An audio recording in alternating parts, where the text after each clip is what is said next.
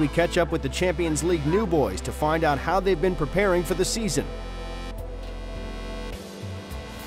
Germany's Borussia Monchengladbach have a proud history of success, having won 5 domestic Bundesliga titles and 2 European UEFA Cups. The current team is considered to be the strongest since the 1970s, and after a third-place finish in the Bundesliga last season, the top flight of European football, the Champions League, now awaits. We had European football last season as well. It was Europe League, and now it's Champions League. So of course the level and the quality is 1 or 2 steps higher. I don't think we're gonna change that much in preparation or in training. Maybe we're just gonna do some extra work tactically, but trainings and how much we train, I think it's gonna be exactly the same as last year. Yeah, today it's a very less intensity in the training, because the last week we do a very high intensity. But today the drills are very fast passes on the ground, very important for our game.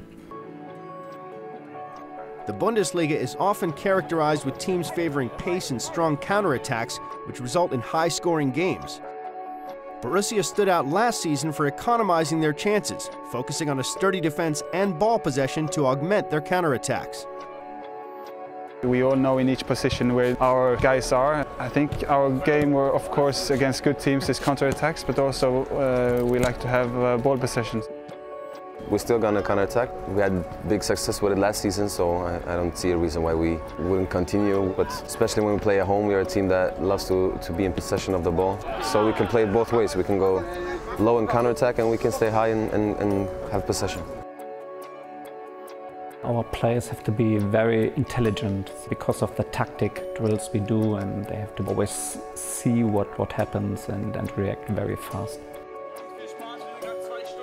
For Borussia to compete against European teams with greater resources, they have to rely on squad chemistry and camaraderie amongst their players. I think that's one of our biggest reasons we were so good last year. We have a great atmosphere in the team. I think it's obvious when you have that atmosphere and that will to run an extra meter for your friend, then you will do it, and everything will go easier. We have a big group. We are a lot together, trainings, camps, 2 sessions a day, so we are here from 8 till 5, 6 o'clock, so we are knowing each other quite personally also, so it's more like a family, and then I think we want to give a little bit more extra for each other, and that's the most important to develop as a football player and also as a team, and I think that we have a great atmosphere in the whole club. Yeah, because we play this season a lot of games. Every player needs to feel good. It's a good atmosphere in the team, and it's important for the future. For a team that has been consistently improving since they survived the relegation playoff in 2011, expectations are tempered by a willingness to stay humble and focused on the task at hand.